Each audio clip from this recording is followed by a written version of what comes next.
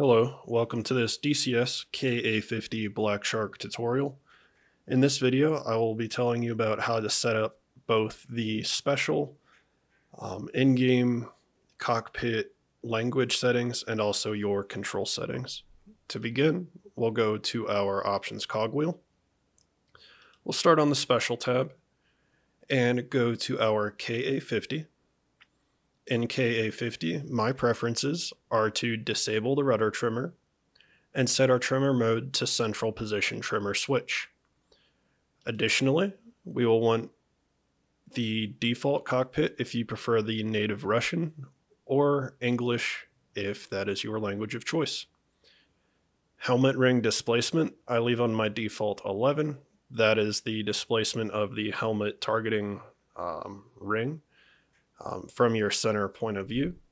And for VR players, you can say whether you want it to render in your right, left, or both eyes. I have it the default right eye.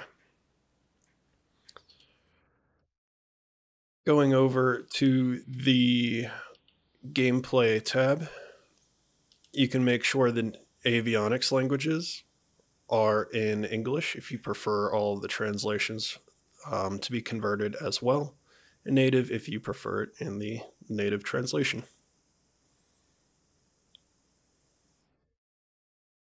Now to begin the controls, I'll pull up these controls indicators. And we're going to start with the stick. My setup consists of a stick, my throttle, and a collective. I put things that I do not use a lot on my throttle, and most of my stuff will be on my stick and my collective, but it is entirely up to you how you bind it. This is just how I do it. So to begin, on the stick, we're going to start on the back side. So right here, we have a little lever. I have on that lever the collective clutch lock / release button. On this button here on the back, I have hover mode on off. On the triggers, I have gunfire on the second detent.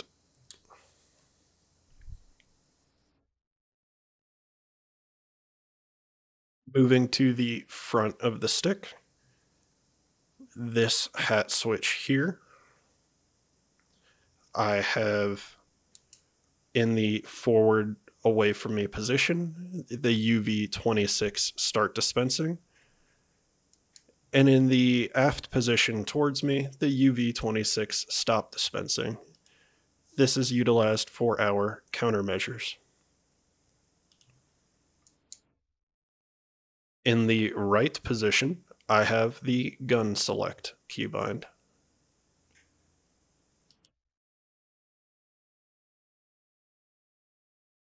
In the depress center position, I have the L140 laser warning system reset button.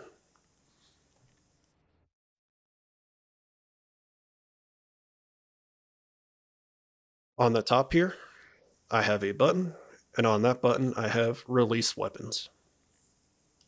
Moving over, I have a hat switch here.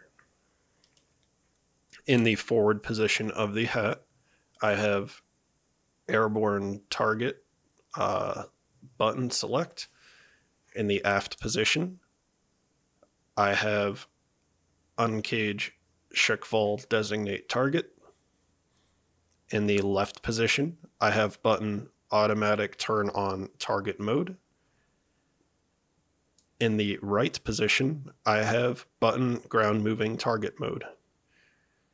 In the depress position, I have button head on airborne target aspect. Moving over, I have a small hat switch here. On that hat forward position, I have autopilot altitude hold. In the aft position, I have autopilot heading hold. Left position, autopilot bank hold. Right position, autopilot pitch hold. Depress center position, autopilot director control. Moving over, I have another hat here. On this hat forward position, I have trim control. On this hat aft, I have trimmer reset. And nothing on the left, right, or center. All of these stick keybinds are extremely important, except for this lever keybind, the collective clutch lock release button. Everything other than that one that I just mentioned, you should have bound. Moving over to my collective. On the left-hand side, I have 4 buttons. On the bottom button here, I have laser standby on-off switch. This is a very important button that you want to make sure that you have bound to toggle your laser.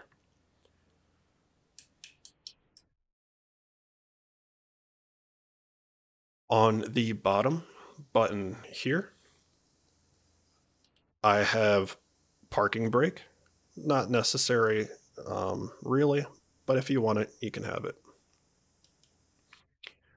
Moving to the main control face of the collective, I have a switch here. It is a spring-loaded 3-position. Push it forward, let go, it returns to center. Back, let go, it'll return to center. On pushing forward, I have readjust free turbine RPM to nominal, and pushing it aft, I have readjust free turbine RPM to low. This is a nice toggle switch to change your RPM powers for your turbines depending on what you have going on in the aircraft. Moving over, we have a button here behind that switch. On that button, I have external cargo auto unhook. I don't find it used because I don't really sling load anything, but it's there. Moving up, I have a hat switch here. On this hat, in the forward position, I have weapon selection AA mode. In the aft position, weapon selection all stations. Left, weapon selection outward stations. And right, weapon selection inward stations. I do not have anything on the depress.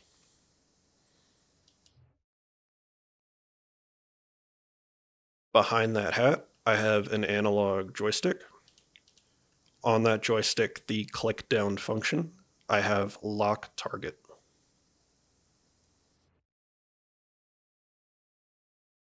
Moving over, I have a 3-position switch behind the weapon selector hat. On this 3-position hat, in the forward position, I have the Schickful narrow view, and in the aft position, Schickful wide view. I do not have anything on the middle position. Below this, I have a rotary wheel right here. On this wheel, forward, I have TV target frame increase size. And on the aft spin of the wheel, I have TV target frame decrease size.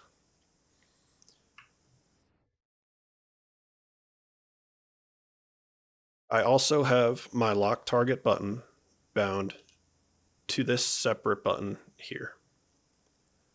All of these are also extremely important for you to have bound for functioning use of the aircraft.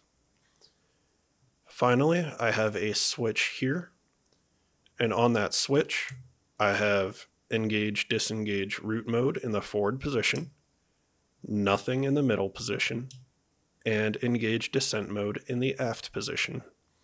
I find myself never using this. I just fly it all manually, but you have the option to bind those as well if you choose to use those modes.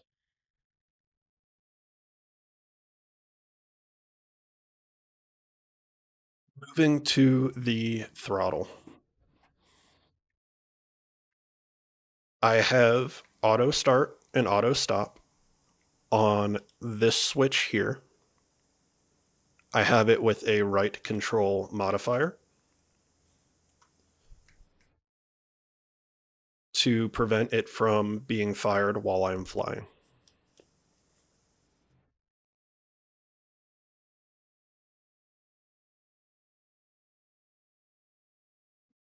From here, I have a switch in this position. I have that bound to my landing gear, aft for down, forward for up.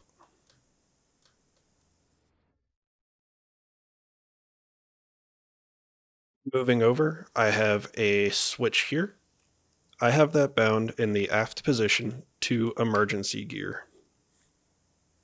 Can't say that I've ever used it, but I have it available to me if I need it.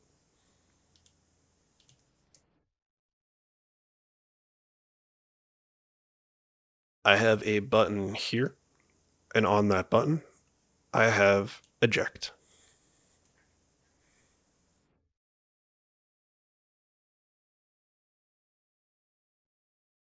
This is not necessary. Well, all of these on the throttle are not extremely necessary. As I said, these are my less used keybinds.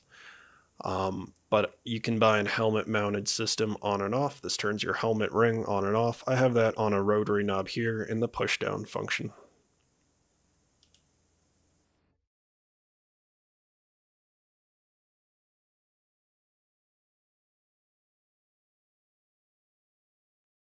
I have a 3-position switch here.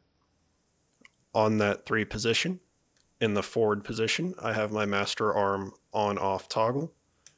In the aft position, I have my rearming refueling window.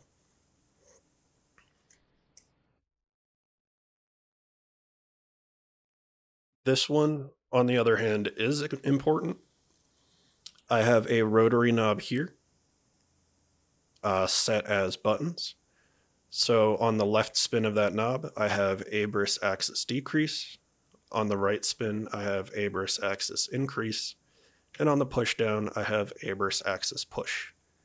This is going to allow us to manipulate our ABRIS display and control all of our settings and whatnot.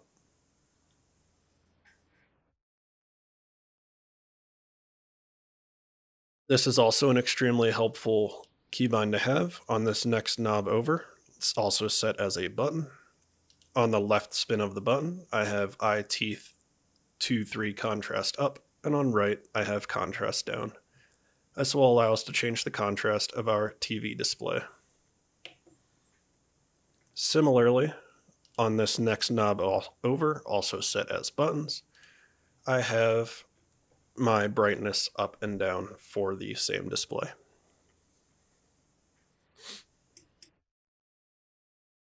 Here behind my throttle, I have a button, and on that button, I have Get New Plane Respawn. As always with all my planes, I have on this switch here, in the forward position, F1 cockpit view, and in the aft position, theater map view, F10. That lets me get my map and then back into my cockpit without touching anything. And on this final switch over here on the left, I have in the aft position, cannon round selector switch, and in the forward position, cannon rate of fire setting. I do not have anything in the middle position.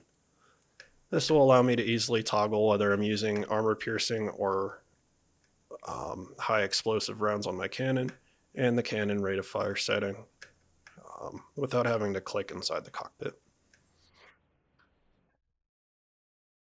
Moving to the throttle grip. On the little far left-hand side, I have a switch, 3-position. In the forward position, I have all labels.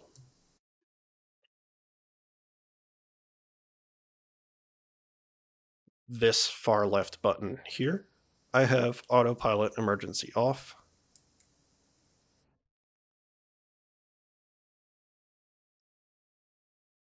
Just for giggles, on this hat switch here on the right, I have my signal flares keybinds.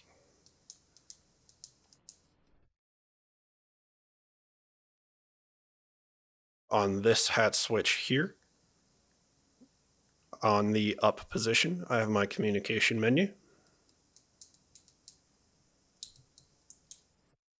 And that covers all of the keybinds for my throttle. Now let's talk about access commands.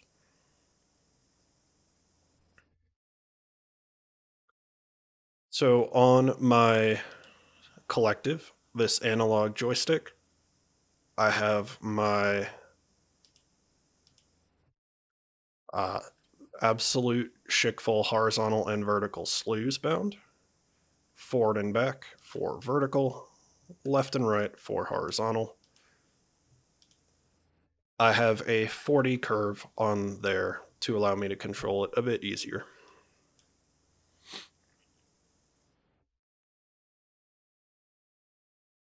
This flight control collective is probably what you're going to have bound. This essentially acts as your power. Pull it up, helicopter goes up, let it down, helicopter goes down, forward back on a throttle if you don't have a collective. On there, as always, no curve. Pitch and roll I have on my stick, forward, back, left, and right. On those, 15 curve, as I have with most of my modules. The throttle keybind is not your actual throttle that you'll be manipulating during flight. That's to bring your turbines and rotors up to power. You can bind this if you have an available. Absolutely not necessary. It's essentially how you get yourself emergency power if you need it. I have that on the twist grip of my collective here. Once again, no curve, but definitely not needed. During the auto start, the plane will bring your throttles up, and I'll point out during startup where they are if you wish to manipulate them.